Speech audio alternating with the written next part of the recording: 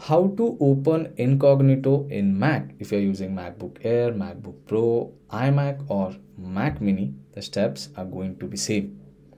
Now there are two simple ways by which you can open Incognito window in any browser. If you're using Safari, you're using Google Chrome or any other browser, there are two simple ways to open private browsing or Incognito window.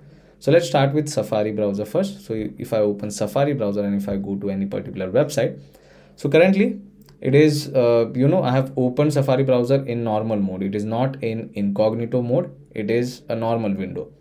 Now, what if I want to start private browsing or incognito window? For that, once you open Safari browser, go and select file option and then select new private window.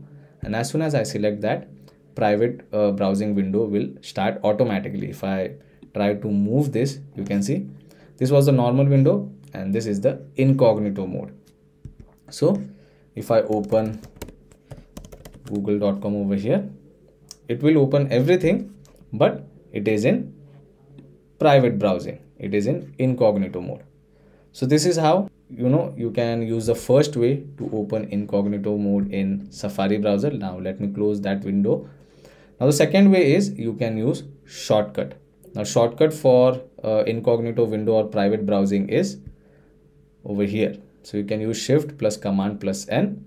So if I press shift command and N on the keyboard, it will start private browsing. So this is the second way you can use shortcut to open private window or incognito window.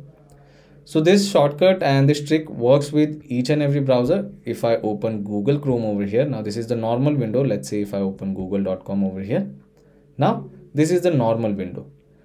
If I want to open it in private browsing or incognito window, first way is you can go on file, select new incognito window. Now in Safari, it was over here, it was new private window, right? But in Google Chrome, you will get it as new incognito window. Now shortcut will be the same. If I select that, now this is the incognito mode. Over here, I can open any other site. You can see this is the private window and this is the normal window on Google Chrome.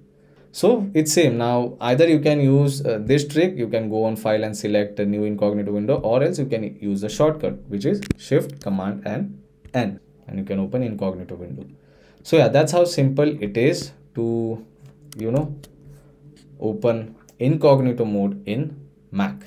So if you find this video informative, don't forget to subscribe. I will see you all in the next one. Thank you.